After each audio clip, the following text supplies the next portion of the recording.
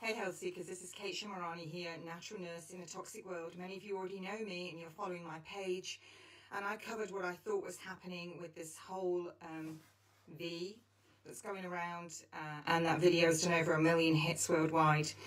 Now, we all know, everyone who's following me, that you can Google the effects of non-ionized radiation on the human body. There are military papers there. You can Google the effects of what aluminium does to the immunity. You can Google the effects of what any changes in the electromagnetic field of the earth does to immunity.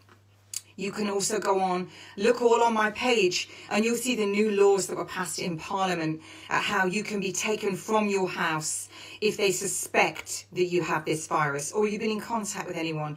Now, today I was told by somebody who is working within the public sector, one of those public sector jobs where it's there to enforce laws, that they'd seen on the TV, it said that when you go into these hospitals, you don't come out. Now, we know there's football stadiums and lots of places that are being put together and they're going to be makeshift hospitals. We're also told that the military is on standby. I've also had military personnel tell me they know something big's coming and that their hangars are full of food and that they're all on standby.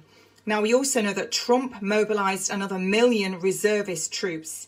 He also did something that was unconstitutional unless it's in wartime, where there's something that's pulled open so that they can take private enterprises. I had a very high up member of government tell me today from Cambodia that they're now about to go on lockdown. So this is happening all over the world. Now we hear Tony Blair talking about we need a one world government to tackle this virus. I also know that there's lots of people that are experts in virus who've all spoken about this. Lots of doctors, lots of scientists. That's all on my page. I've also read studies where they couldn't confirm. It was the theory. Did this come from a bat or a lab? They could neither prove nor disprove that they believed it wasn't from a lab. That's not scientific evidence based. And yet the press took it up, circulated it out. It's from a bat. I know that you can't catch a virus from eating an animal. I also know that over 300,000 viruses live on the body that are activated when you become so toxic. That's how it happens. What I was told today, which is why I'm doing this video, has completely shaken me. I was told firsthand. Now, yesterday, first of all, I was told by a nurse that there were nobody in their hospital, nobody coming in the emergency room where she was a senior nurse in Dorset, and that she'd overheard another senior sister saying they were expecting a great big amount of people going into Salisbury. Now, 5G, the effects of radiation. Just Google that, non-ionized radiation, and what it does. It's very similar to what they're telling you are the effects of this. So today I was told straight up by somebody about a doctor friend had told his sister who's a doctor that people that are in hospital, they are putting them into induced comas, old people, and from that they're dying. Then I was told, again, another piece of information, a 91-year-old woman. This was straight from the friend of the family. And I believe this. I have no reason to disbelieve this information. 91-year-old, hasn't been seen by a doctor in decades, starts to show symptoms of having what they're talking about with the... She's taken into hospital, she has an evening meal, everything's okay. Then they get a phone call the next morning that she died in the night. So going on that somewhere in the press, if anyone else has seen that, tell me, when you go into these places, you don't come out. Now we know that when you start saying there's a big pandemic and people are dying, if people are coming in with the symptoms, what are my medical colleagues going to do? This is against, it's against really what we're meant to do, preserve life. It's against medical ethics. It's against code of conduct. What is going on here, folks? Everywhere, people are sending me videos. They're sending everybody. People are putting it out there. 5G is going up everywhere. All around. I myself saw all around the local school. Great big black LED lamppost with the antenna sticking out the side. This 5G is everywhere. I had some stupid man in a supermarket car park. We're observing the 6-foot rule. Oh, you'll be 6 foot under. It's funny that. I'm a Christian. How many sixes do you want to put in it? Just add another one. And he said, oh, what a load of rubbish, I'm an engineer. Non-ionized radiation is not dangerous.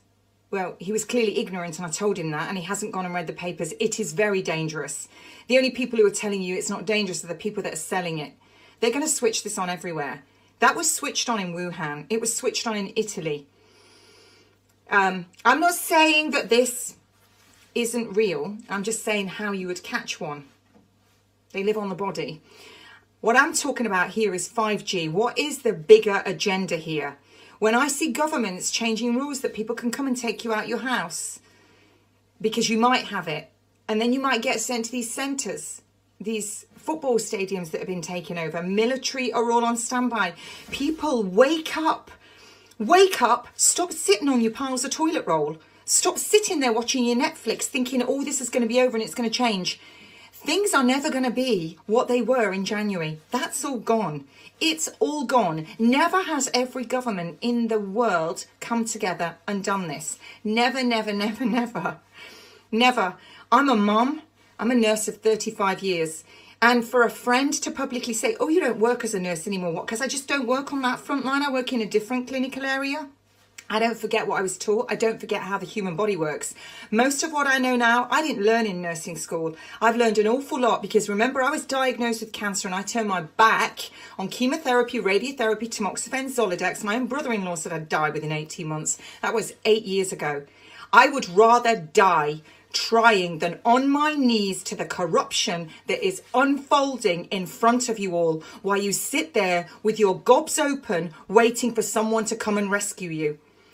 Go Google it while we've got the internet. Google non-ionized radiation. Google the effects of 5G, because when they switch it on, it's going to be exactly what you're told is the effects of this. And when you all rock up to the hospital and they don't have enough areas to treat you, then what's going to happen? Now in New York, they were already hollowing out all these Walmart, all these stores. They've got like towers on them like you would see in concentration camps. Now they've had 70 odd refrigerator trucks delivered, meat trucks. This is all there for all of you to see. Get off your Netflix and see it. This is just incredible. I'm a Christian. When Twin Towers went down, whatever your reasons that you believe it went down, I know how it went down and it wasn't what most people think. When that went down and people were so filled with fear, do you know it changed the energy of the earth? I read that somewhere in science. When you get loads of people praying together in a room, praying, which is what everybody should be doing, praying on your knees, that changes again. It changes the energy in the room. And it actually says that in the Bible. Pray.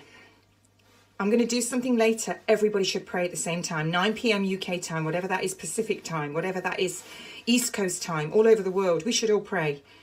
Because we are being lied to and we are being deceived completely. None of this is right. None of it is right. People, while you have the internet, don't take my word for it. You go look, and we have a duty of care to protect our elderly, because that's where we want to be one day. We want to be old. We have a duty to protect our children so that they grow old. We have a duty to one another. Brothers and sisters, what can I say? I am totally disturbed. It's not often I get flustered, but look at the colour of my ears. Because this has really hit me when somebody tells me that and I can validate that information completely, and they tell me because they're terrified of what they've seen going on. Anyway, Godspeed to everyone.